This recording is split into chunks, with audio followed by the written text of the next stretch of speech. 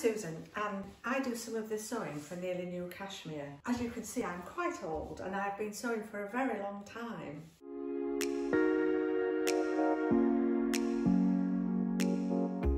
My first sewing projects seem quite strange now.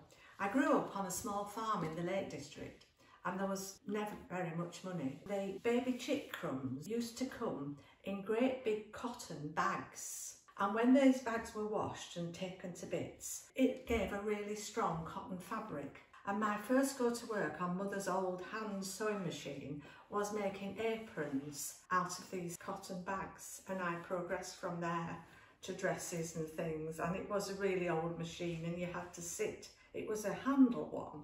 And you had to sit with a screwdriver at the side because you were whizzing away and then everything went slack, so you had to tighten it up and set off again. So that's how I came to sew. And then I had 4 children and I sewed for them and I've just kept sewing. If you're going to have a go at making some accessory items, practice on your scraps. Get your tension right on your machine because that is the big thing. If you can reduce your pressure foot pressure, do so. Try a straight stitch introducing half a zigzag because a straight stitch in itself doesn't have any stretch. Introducing a very slight zigzag still gives the appearance of a straight stitch in the seam but introduces a little bit of stretch. And don't try to use a very narrow seam allowance. It's better to have a bigger seam allowance and then afterwards chop a bit off. Have your iron nearby, a 2-dot setting with a bit of steam, and press as you go. That's really important. Press as you go. Do a 3-point press, press your seam on one side, turn it over, press your seam on the other side, and then open it out and press with the point of the iron along the stitches with the seam open. That will ensure you get nice edges to whatever you're sewing. Now then, cashmere irons beautifully. Most wool, as well as cashmere, needs a touch of ironing. Now don't be afraid of ironing cashmere. You need a 2-dot setting on your iron, which is the wool setting, and you need a little bit of steam. Now you don't want absolutely gusts and gusts of red hot steam for a long period, but you do need a little bit of steam. Now press lightly with the iron. You don't have to really go like this. Press lightly with your iron and just hover a bit if it's not coming out, and then press lightly.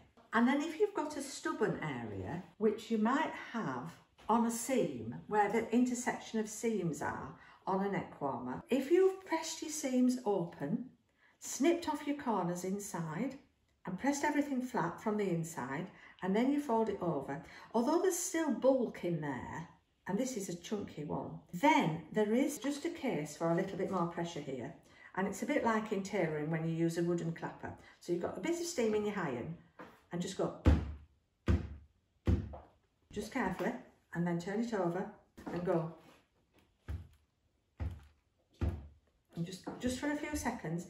And then while it's still damp, finger press it and you'll get those bumps out. So don't be frightened of ironing, just do it with respect. Don't have it too hot, don't have loads of steam, don't have sustained hard pressure. Light and gently as you go. How do I identify the different qualities of cashmere?